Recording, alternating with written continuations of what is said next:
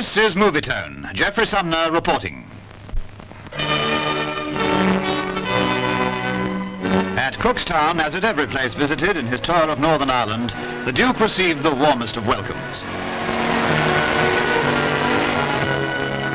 His Royal Highness, accompanied by Lord Brookeborough, paid a visit to Mr Barnett's farm at Clodagh, a 250-acre holding with beef production the main enterprise.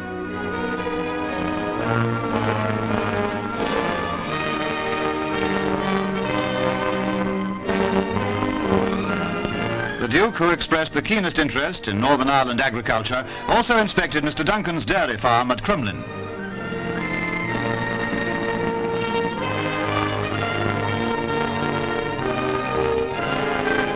Now to Belfast. An important engagement here was at the Missions to Seaman Centre.